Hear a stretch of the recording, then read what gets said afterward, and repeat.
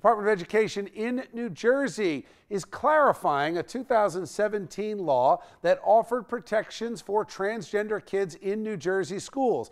Now, some say this is a great idea. Transgender students in New Jersey have always been protected against the law against discrimination, but schools were very unclear on how they should treat transgender students, which meant that some school districts were mistreating the students. And so that's why this guidance is so important, so that schools have clear language on what is allowed and what is not allowed when it comes to transgender students. Others say this could be problematic as there are no parental involvement or restrictions. Kids can just decide what bathroom, what locker room they're going to use. Okay, let's bring back our A-plus panel. Pop culture expert Lisa Durden, former prosecutor and now defense attorney Bob Bianchi. Lisa, I'll start with you. I understand the need for clarification when it comes to rules like this. I think this is unfortunate because you've put the burden now on kids to accept something that could be dramatically different. And in a case of, let's say it's a high school or a middle school, a boy in the girls' locker room, now it's on the girls to say,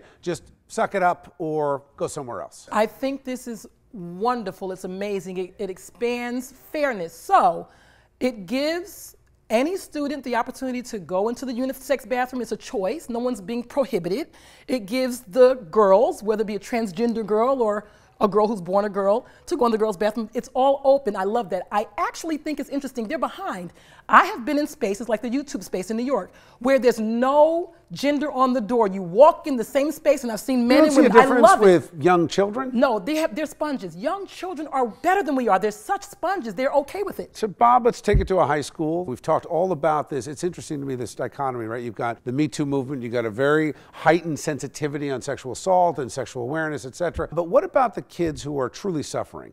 You know, these kids that suffer from gender dysphoria, they do not know what they're going to choose yet. Is this in a way, and could there be an unfortunate end to this where kids are being left to make these incredible decisions on their own? There's no enforcement from a parental side. Parent doesn't have to be involved at all. Well, first off, I agree that these rules will help define consistency amongst the school jurisdictions. But to your point directly, it's a funny thing about civil rights. You know, it was the same thing when the blacks weren't allowed in schools, separate but equal, and all these things. If you don't like it, since they're a protected class, the transgenders, then you have a choice, if you don't like it, to leave and go somewhere else. But you can't discriminate against a protected class.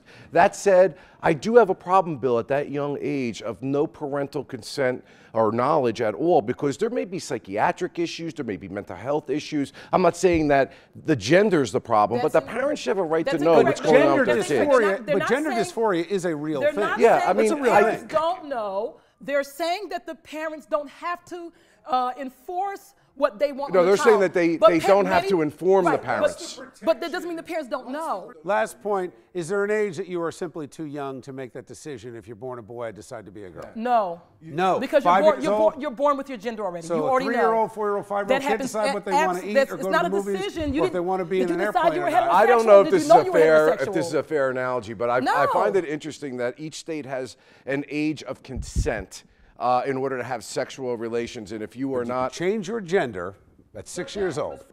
All right, thanks, guys.